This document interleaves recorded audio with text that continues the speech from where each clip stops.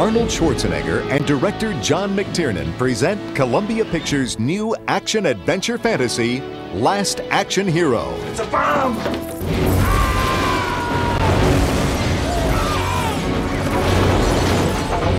He's okay. Minor wound.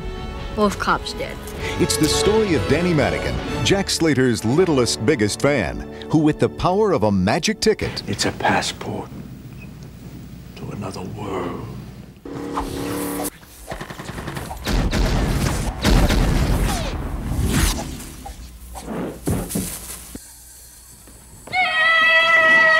gets blasted up onto the screen for the ultimate adventure with his favorite movie hero. Holy cow! I'm in the movie! Who the hell are you? Don't shoot me. I'm Danny Madigan. I'm a kid. All of a sudden, I'm stuck with this kid, with this 12-year-old kid. And he becomes then part of my entire adventure.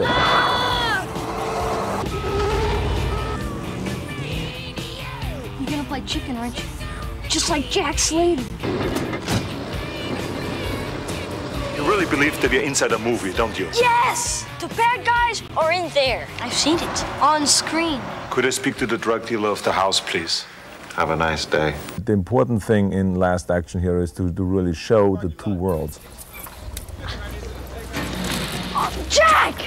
Did you see that? The Jack Slater character does not know that he's an actor. For him, because we're inside the movie, this is his life. Because this is a movie. You're very clever. And the only reason why I'm not roaring with laughter is because someone killed my favorite second cousin. That's a big mistake. That is what you were gonna say, right? Gee, how would I know that? No one likes a smart ass. But Danny then tells him, you don't understand. You're an actor. And some schlemiel in Hollywood is writing your stuff. Okay, okay. Just make sure they're dead. Give me a break, they're dead. Just check, will you? Look, dead. They always look dead. Like in Die Hard, the guy's hanging there by his leg, and at the end of the movie, he comes back. But battling the bad guys on screen is only half the story. Because of the nature of this film, characters that perhaps start out as being two-dimensional reveal all their other dimensions as the story goes on. The ticket gets activated again, and all of a sudden, the villains start walking out of the screen. That's my world. He's going over to my world. In this world, the bad guys can win. The door must still be open. Come on. But if I go, how do I get back? You can't go through life nitpicking every little thing. Now, come on. Okay, fine. It's great to go into the jungle and see the big monkey now, but the story starts when the big monkey goes to New York. The hell with it.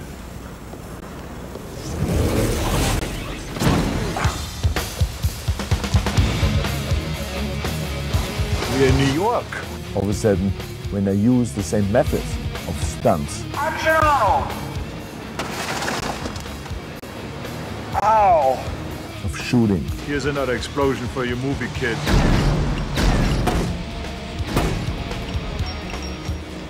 Not a word. Not one word.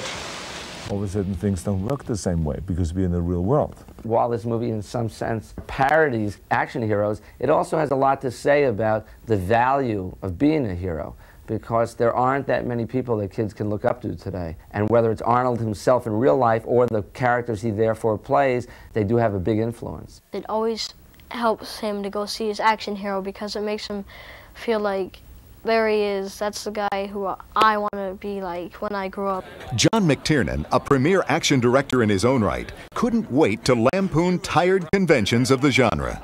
There were a number of films in a row that behaved as if all you had to do is have a certain number of explosions, enough muzzle flashes, and you had a hit. Once you try to paint by the numbers, somebody's going to make fun of you. And who better to make fun of the action genre than the king of action himself? No, it isn't possible. What's not possible? He's fantastic. It's his best performance ever. Arnold! It is obvious that when you do a movie that is called The Last Action Hero, that I'm not going to walk through the movie and not do any stunts. Arnold, you can use this as documentation that you've done all of your own stunts forever.